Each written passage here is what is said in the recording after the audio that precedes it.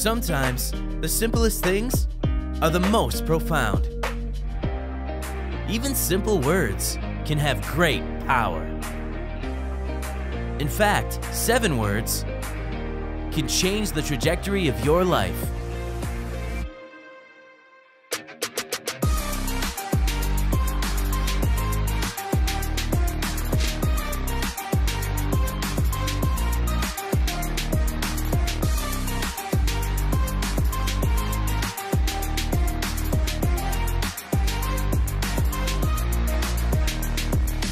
Small words, big impact.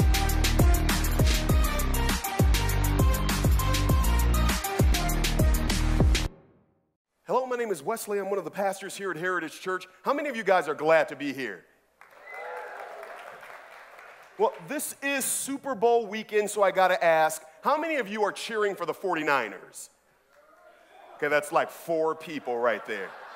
Okay, how many of you are cheering for the Chiefs? Okay, there's one more group in here. How many of you could absolutely care less? Yeah, that's like everybody else. Half of you are just going to show up to the Super Bowl party for the snacks. That's in the commercials. And the commercials too. We're all going to this guy's house right here after church for snacks. Well, again, we're glad to have you here. We're kicking off a brand new message series, 7 words to change your life. If you're new to Heritage, I certainly want to welcome you. You could have chosen to be anywhere this Sunday, but you chose to be here with us. We certainly do appreciate that. I do want to mention a couple of very quick things. Inside of your program, you will see message notes. You can use those to follow along with today's message. You're going to see some Bible verses in there, some fill-ins. You can use those to track with today's message. We're also going to throw those same things on the big screen behind me. Or if you're more digitally inclined, you can go to the mobile app store on your smartphone and type in Heritage Church MI, again, Heritage space Church space MI, and you can download the Heritage Church app. There, you can take notes right on your smartphone. And then when you're done, you can email those to yourself, text those to yourself, or do whatever you like. We certainly encourage you to utilize that tool. So again, this series is called 7 Words to Change Your Life. Now, today's word is a powerful word. Today's word can open up doors to new opportunities. It is an exciting word. It's a joyous word. It is a word that is amazing. That word is... Yes! Yes, please. Is there sugar and syrup? Yes. Then yes. Yes. Yeah, baby! Yes. In a way, yes. You got it, dude. Yes, Holmes. Absolutely. I'm gonna start the fire. But the feet are going. I start the fire, I make the pizza. Hips are always going.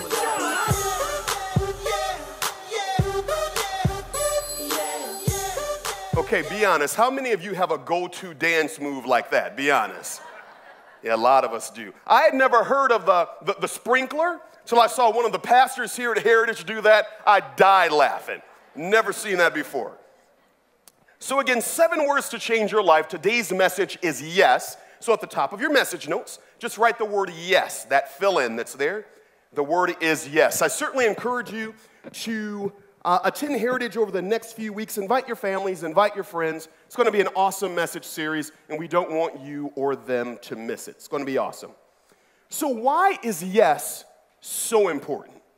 Why is that such an important word? The reason is because some of the most significant moments in life are preceded by the word yes. How many married people do we have in the room? If you're married, raise your hands. Raise your hands if you're married. Okay. Sir, what's your name? Mike. And what's your wife's name? Elaine. So we have Mike and Elaine. So Mike and Elaine, I've never met you before, but I guarantee that I know how you two met.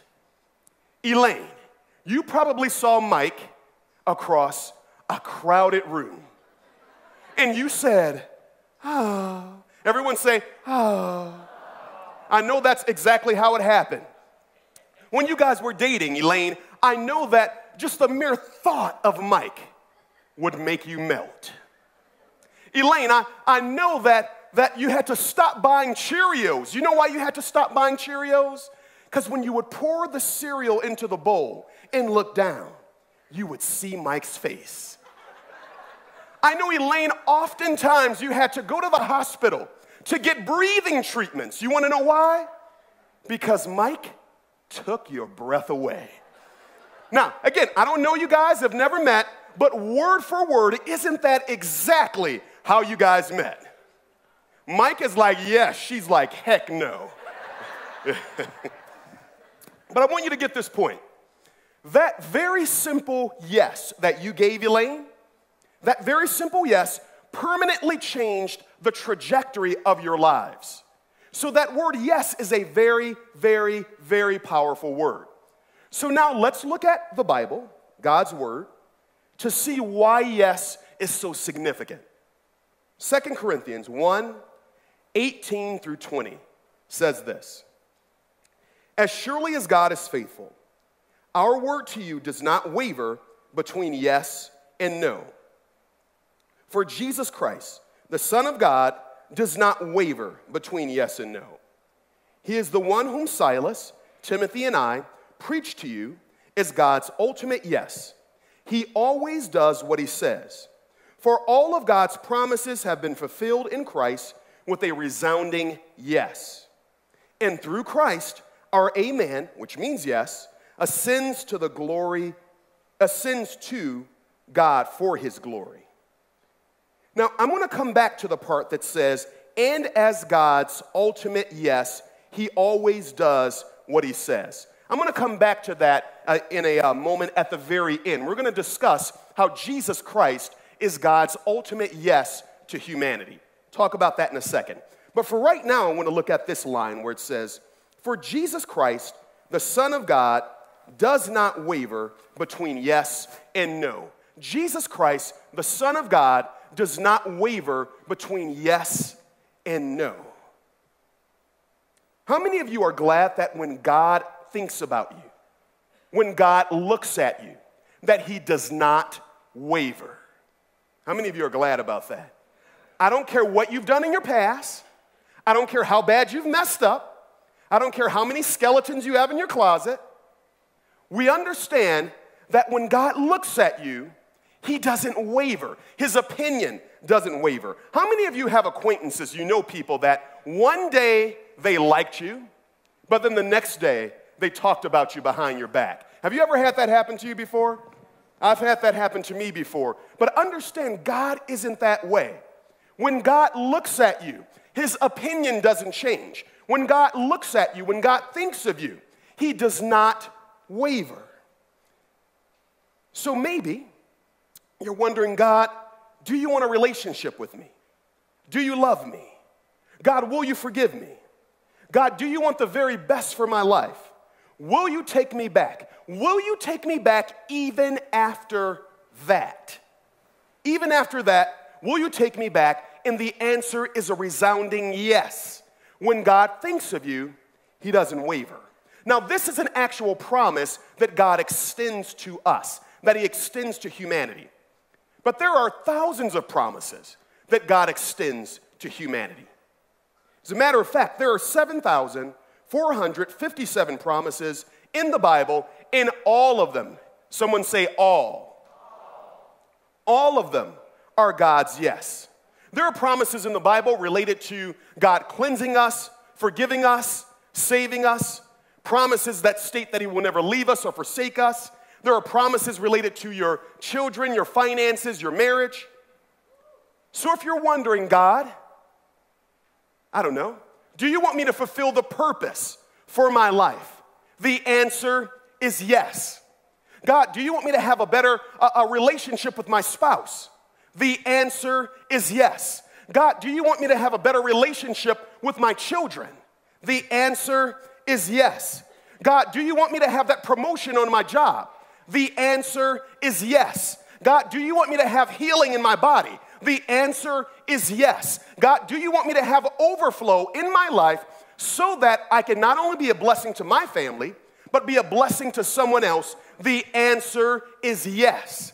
All of God's promises are yes and amen. But, there's a but. Someone's like, yeah, that sounded really good, but there's a but now. Here's the catch. If you want to receive God's promises, you must first say yes to God. So before you can get what he has, you've got to say yes to him first. So there are 3 areas where we need to say yes to God. Number 1, if you're taking notes, say yes to who God says I am.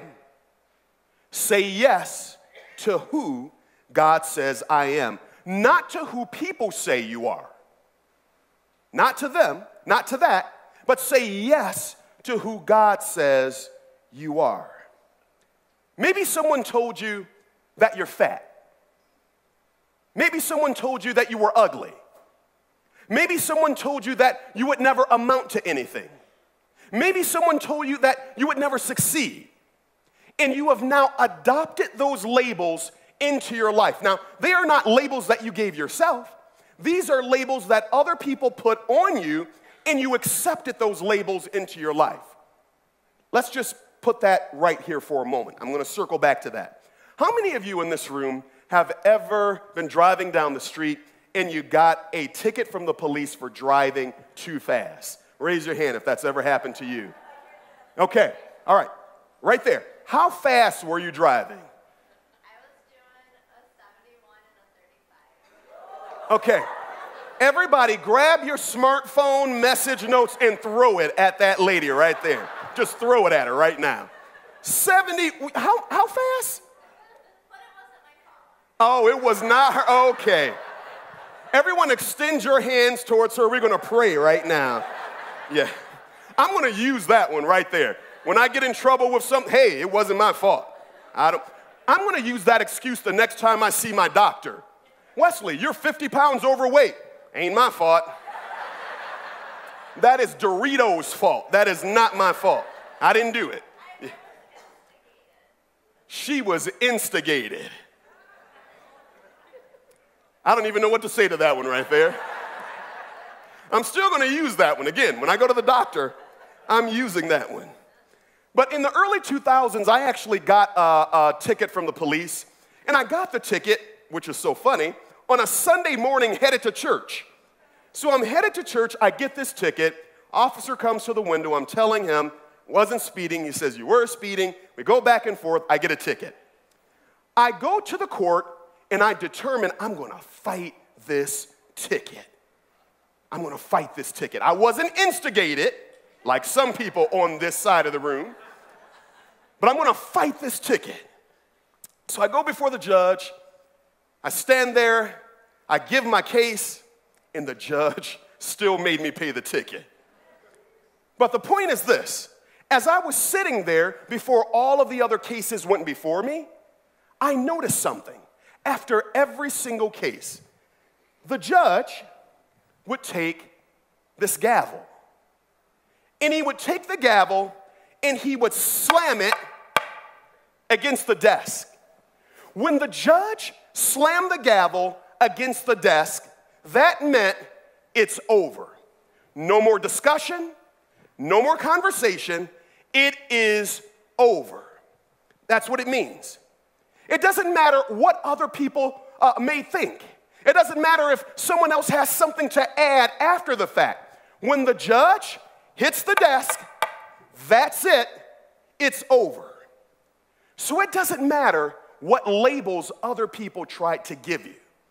It doesn't matter. It doesn't matter what they said about you, because God, the ultimate judge, has already spoken.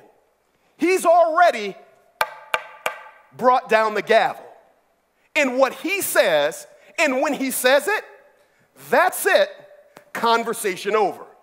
So now let's look at some labels from the Father. In your message notes, you will see it says examples. It says that we are more than conquerors. We are more than conquerors. It doesn't matter what you think. It doesn't matter what you feel. You are more than a conqueror. The judge said it. That's it. Conversation over. It says you are a new creation. How many of you have people in your life who like to bring up your past? Maybe they know what you've done. Maybe they know how you used to live. And they constantly want to bring that up to you. I don't care what they say. I don't care if they have knowledge of what you've done. The judge has spoken. The judge said, you're a new creation. That's it. Conversation over. You are loved. Maybe you feel unloved in your life right now. God said you're loved. That's it. Conversation over. You are God's masterpiece. A little further down in your notes. You are God's masterpiece. Maybe you're looking at your life and you're saying, you know what?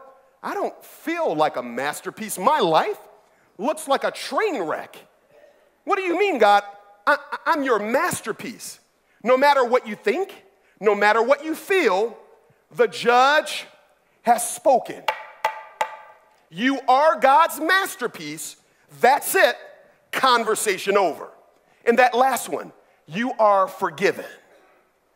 Maybe you did something in your past and you are holding on to that thing like a weight. You've never forgiven yourself for what you did back then. I don't care what you think. I don't care what you did. I don't care how you feel. The judge has spoken. You are forgiven. That's it. Conversation over. So I want you to do this week. I want you to go over those Bible verses. I want you to read them. I want you to digest them. I want you to understand that you are who God says you are, not how they labeled you. You are loved. You are more than a conqueror. You are a citizen of heaven. You are righteous and holy. You are complete. You are forgiven. Adopt the labels that God has given and reject those other labels. Does that make sense to everybody? Point number 2, say yes to what God tells you to do. One of the clearest ways, and this is Adam Weber speaking, one of the clearest ways I can see if someone's growing in their relationship with God is that person's willingness to say yes to God, to big things, to small things, and particularly to things that don't make sense or are out of one's comfort zone. It can be scary to trust God when you can't see what's next, when you can't see what's around the corner. It can be very scary to trust God in that regard. How many of you are organized people? You're really organized. You've got your planner, you've got your calendar, you've got everything color-coded. You've got that chart at home that shows all of the kids and what activities they're in and where they need to be by when. It can be very difficult for organized people to trust God. You want to know why? Because oftentimes, God will only give you the very next step. He doesn't give you all of the steps. He doesn't give you the full story. Oftentimes, God will give you only the very next step to obey. So it can be very difficult trusting God when you don't have all of the pieces to the puzzle, when you don't know how it's all going to work out. Got to share this with you. My daughter and I, we take these random road trips all the time. We will literally hop in the car and just drive. Like we'll get up on a Saturday morning and just, you know what? Maybe we should just drive to the west side of Michigan. We do that all the time, just hop in the car. So this particular day, we hopped into the car, we got on I-75 and just headed north. I don't know where we were going, but we were just headed north. That's where we're going. We ended up in Frankenmuth. And as we're driving down that main street to get to all of the shops in Frankenmuth, I see Bronner's, but then I see another sign that says zip line. And I'm like, okay, this is what we're doing today. This is it. We're going zip lining. So I pull in, I park, we get out of the car, and I walk into the zip line park, and then I say, okay, it's a little more intense than I thought, but you know what? We're going to do this. We're going zip lining. Ladies and gentlemen, I kid you not. I walk into the little hut where you pay the money and get all of your equipment, and there's this 17-year-old kid standing there. And I'm thinking, this is not the kid that's going to help me fly through the air up there. But he was the kid. So he goes on to explain how the zip lining works, and he gets us in the harness, and he's giving all of the instructions, and he's saying you need to hook here, do not pull this, pull that, hook, hook, hook, you're done. I'm like, wait a minute. That was way too fast. I need the zip lining instructions for dummies. That was way too fast right there. So he had to explain everything all back over again. So we get outside. I've got the harness on. I'm standing there, and it just occurred to me to ask a question. This was my question. I asked him, excuse me, will this contraption that I'm in really hold me up? And he said, sir, there are people much larger than you that have gone on this zip line. And I kind of looked around and I said, well, other people aren't here right now. My question is, will this contraption hold me up? That's my question. And after some conversation, he assured me that it would. So now I got this on, I walk up the steps, and I get to the very edge of the platform. And I'm standing there on the edge of the platform. And I'm ready to go. On the edge of the platform at any moment. I'm just waiting. He says, sir, you know that you can go ahead and go. I know that I can go right now. I'm literally about to fly through the air attached to one string. Give me a moment. So I decided, you know what? I'm just going to do this. I'm going to go for it. My daughter is with me. The line is now backed up behind me now. I'm going to do this. I grab on, I lean back, and I sail through the air. And you know what? I actually lived. I sailed through the air, got to the other side, and it was absolutely uneventful.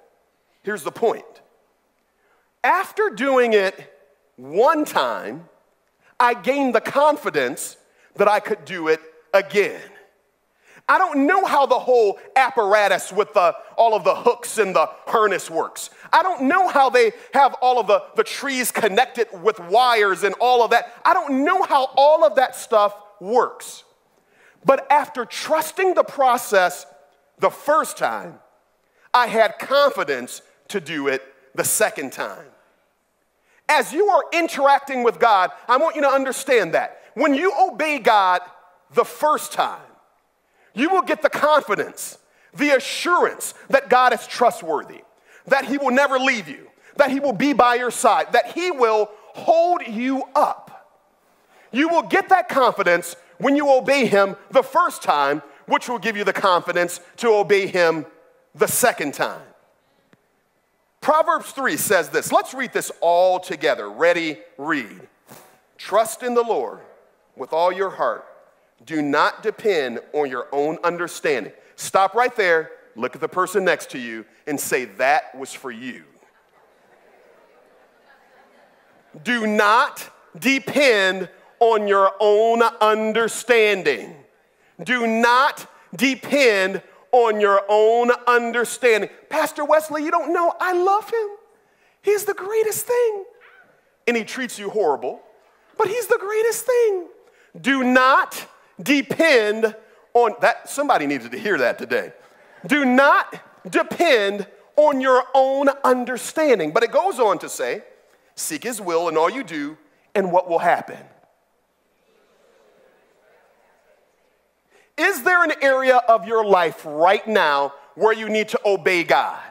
Because if you obey God the first time, it will give you the confidence and assurance to obey him the second time. Is there an area in your life right now where you need to obey God?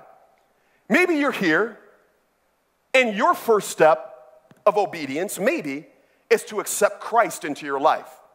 Maybe that's your first step. For someone else, maybe your first step, I don't know, is to get baptized. Maybe that's the area where you need to obey God. We're baptizing here at Heritage Church February 29th through March 1st. So that's Saturday and Sunday. We would love to baptize you during that weekend. You can sign up right now at experienceheritage.org. But what is your next step? Maybe you're already a Christian. Maybe you've already been baptized and you've already accepted Christ. Maybe you've already done all of that stuff. Maybe your act of obedience is to apologize to your wife. Maybe your act of obedience is to apologize to your husband. Well, I'm not apologizing because they did it first. No. Even if they instigated you, we're coming back to that. I'm never going to forget that as long as I live. I was instigated. Even if they did that, it's no excuse. But maybe you need to apologize. Maybe you need to forgive someone who really hurt you, who really did something wrong to you. Maybe it's a family member. Maybe it's a friend. Maybe that's your act of obedience, that you need to forgive someone. See, as a Christian, your yeses to God keep going. It's not one yes, it's a continual yes. It doesn't stop. Where do you need to say yes to God in your life? That's the question. If you obey God the first time, you'll have the confidence and assurance to obey him the next time. John 15:14 says, and you are my friends if you do what? If you obey me. Point number 3, say yes to the gift God wants to give. Say yes to the gift that God wants to give. Romans 3:23 through 25 says, everyone has sinned and fallen short of God's glorious standard. Who has sinned? Everybody. Everyone has sinned and fallen short of God's glorious standard, and all need to be made right with God by his grace. Who needs to be made right with God? All of us. So as a result of sin, all of us need to be made right with God. They need to be made free from sin through Christ Jesus. How do you get free from sin? Through who? Through Christ Jesus. God sent him to die in our place to take away our sins. So God sent Jesus to die on the cross just for you and just for me. He did that because he loves us. Jesus paid a debt for you that you could not pay. So we missed God's mark. So God had a mark, and that's literally what sin means. It means to miss the mark. God set a mark. As a result of sin, we missed that mark. As a result of missing the mark, having sin in our life, there is a cost to that. What is the cost? Romans 6:23 through 24. For the wages of sin is death, but the gift of God is eternal life in Christ Jesus our Lord. What is a wage? Anyone, shout it out. What's a wage? Something you earn. So, who is my couple? Mike. Mike, when you, because I'm not asking the other person over there who drives 70 into 30. We're not talking to her right now. So, Mike, when you get your paycheck, do you go up to the human resources person, whoever gives you your paycheck, and do you say, oh my goodness, this job loves me so much because they give me free money every week. They want to be a blessing to me and to my family and to my kids. This job loves me so, so much. Do you do that every week when you get paid? But why not? Because you worked for it. You earned it. Getting a paycheck is the rightful payment for working 40 hours. Let's insert that back into this verse. For the rightful payment for sin is death. Okay, see you guys next week. Have fun. How many of you are glad the story doesn't end right there?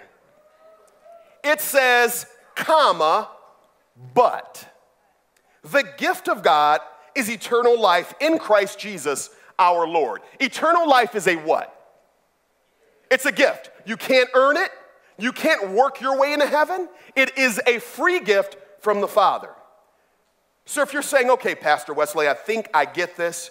It makes sense. Man had a sin problem. We missed God's mark. There was a cost for sin. Jesus paid the cost for the sin that I have in my life. I need to say yes to Jesus. So how do I practically say yes to Jesus? How do I practically invite Jesus into my life? So glad you asked. Romans 10:9 says this: if you declare with your mouth Jesus is Lord and believe in your heart that God raised him from the dead, you will be saved. It seems so simple, it seems so easy, and God says yes, it is that easy. Confess with your mouth, believe in your heart, and you will be saved. So the question is, have I said yes to God's yes to me? Over the past week, I'm sure you've seen it on the news or maybe, I don't know, social media, the tragic, tragic accident with Kobe Bryant, his daughter, and all of the 9 people who were on the helicopter. It's just a tragic event.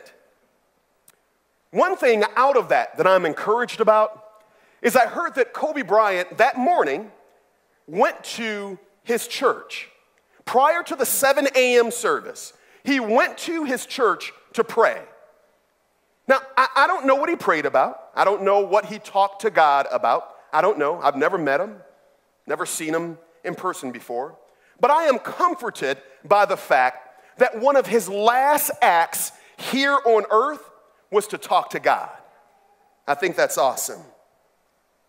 Now, I am sure, again, I've never met him, but I am sure that he thought that he was going home that day.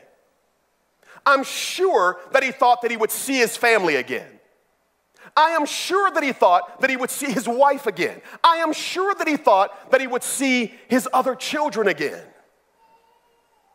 But as someone said, life is short and tomorrow is not promised. Maybe you're here right now and you've put off accepting Christ. You've put it off. You said, you know what, I'll do that another time. Or maybe, just maybe you thought, well, I live a pretty decent life here on earth. I haven't killed anybody. Maybe God will just let me into heaven. I want to be absolutely clear. Maybe you need to write this down. It's in Ephesians 2:9. Salvation is not a reward for the good deeds that we have done, lest men would boast about it. Salvation is not a reward for the good deeds that we have done. So if you think by being good, a good little boy, good little girl, that you're going to make it into heaven, you are sadly mistaken. You do not access heaven as a result of being good. You access heaven as a result of accepting Jesus into your life. So will you say yes to God's ultimate yes? Jesus was God's ultimate answer for humanity. Jesus is God's ultimate yes. Will you say yes to God's ultimate yes? Tomorrow is not promised. And eternity is a very, very long time. So you want to be crystal clear and absolutely sure about where you're headed. Every eye closed. If you're here right now and you're thinking, you know what, Pastor Wesley, yes, this is my time. I'm not 100% sure of where I'm going when I die. I mean, I thought that by being good that God may just let me in, but now I understand that it's not by my good works, but it's by accepting Jesus into my life. If you're here and you want that assurance that when you close your eyes for the last time here on earth, you will wake up in the arms of Jesus. If you want that assurance, we're going to pray a very simple prayer to invite Jesus into our lives. There's nothing magical about this prayer. The sky isn't going to open up and the earth won't shake. It's just a simple prayer to invite Jesus into our lives. Maybe you say this. Maybe you say, Lord, I need you in my life. God, I recognize that I've put you off. I recognize that I have not put you first in my life. But I need you now. Jesus, come into my life. Come into my heart. Forgive me for my sins. Be Lord over my life. Right now, here today, I say yes to you, Jesus. On February 2nd, I say yes to you. I want you to be my Savior and my Lord. Thank you, Jesus, for all that you have done for me. And thank you, Jesus, for being God's ultimate yes in my life. Amen.